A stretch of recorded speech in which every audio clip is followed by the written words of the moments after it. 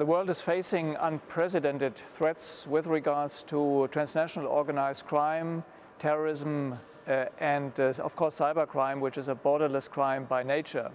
So these issues are more complex and more international than ever. We see, for instance, organized crime groups really acting on a transcontinental level in conducting their criminal activity in terms of money laundering activities.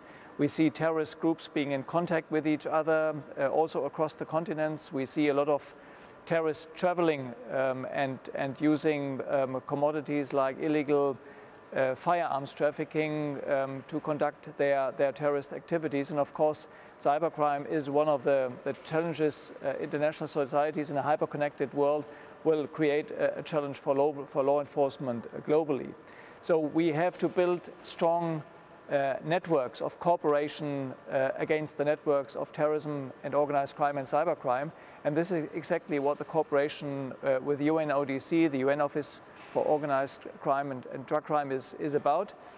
We have started very successfully joint projects, for instance, in helping our member countries to build the capacity, the capabilities and the training the officers and the agencies need to tackle this kind of international crime.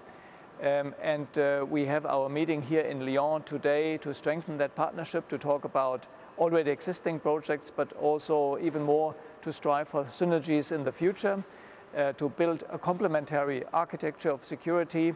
And again, UNODC and INTERPOL have very practical examples how we can strengthen the support for our member countries.